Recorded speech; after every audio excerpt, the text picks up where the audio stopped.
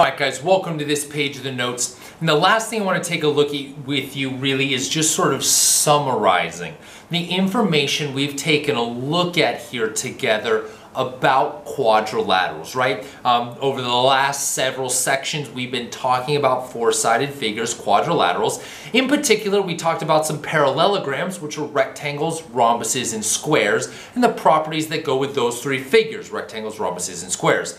Then we talked about two other shapes, which both are quadrilaterals. One, which is a kite that is not a parallelogram whatsoever. It really has nothing in common with parallelograms at all. It's just simply a quadrilateral. And then the other one, the one we just took a look at, was a trapezoid, which is absolutely a quadrilateral, but is not quite a parallelogram because it only has one pair of parallel sides. Anyway, really the whole point of this diagram right here is just to sort of help us rehash out and go through the shapes that we've looked at so far.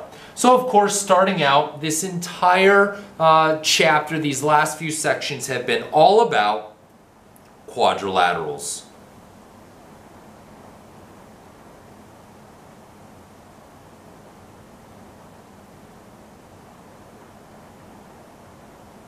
All about quadrilaterals, right? So this box is my universe. Everything inside my universe is a four-sided figure, right? That's what quadrilateral means. Four-sided figures. All right, now what we did is we then began to sort of break things down into special kinds of quadrilaterals. And we come to quadrilaterals where two pairs of parallel sides. Well guys, that's our definition of a parallelogram.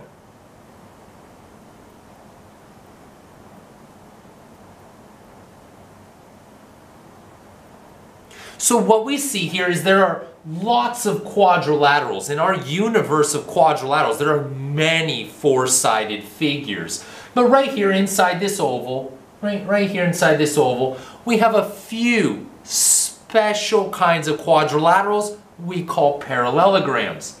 We talked about three of them. Three special kinds of parallelograms. And what are they? Well, there was one where all four angles were right angles. Of course, that was a rectangle.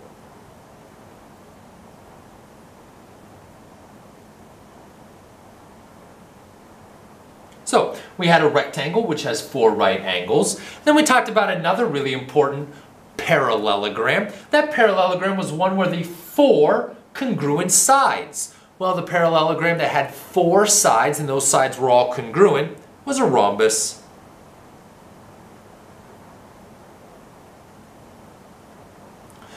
Then, we talked about this really interesting figure where we take the properties of rectangles, and we combine the properties of rectangles with the properties of rhombuses. And where those properties overlap gives us a really interesting shape that we call a square.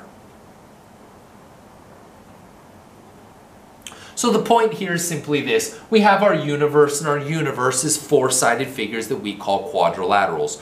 Within that universe, there are some special quadrilaterals we call parallelograms. We looked at three of those parallelograms: rectangles, rhombuses, and then the intersection of those two shapes, rectangles and rhombuses, you put them together and you get a square.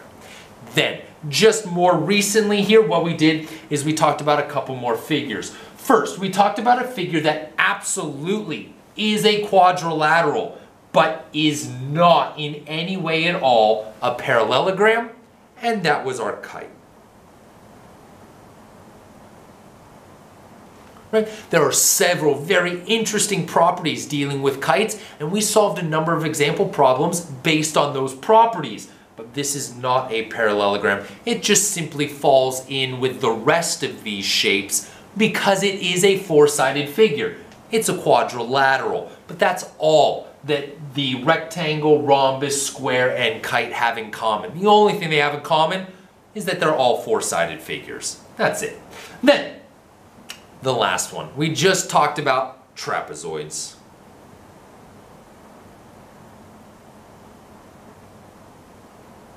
Now, of course, trapezoids are quadrilaterals, but the reason the trapezoid doesn't fall inside the circle for my parallelograms is because it's close, but it's not quite a parallelogram. Remember, the trapezoid only has one pair of parallel sides, whereas a parallelogram must have two pairs of parallel sides. So that trapezoid's really close, but it's not quite there to being a parallelogram. Hopefully that helps sort of summarize all of the figures that we've looked at. This entire section has been about quadrilaterals, and I would also encourage you, each of these shapes has its own properties, and it'll be very easy to get these properties mixed up, right? To mix up the properties of kites and rhombuses, or to mix up the properties of rectangles and trapezoids, right?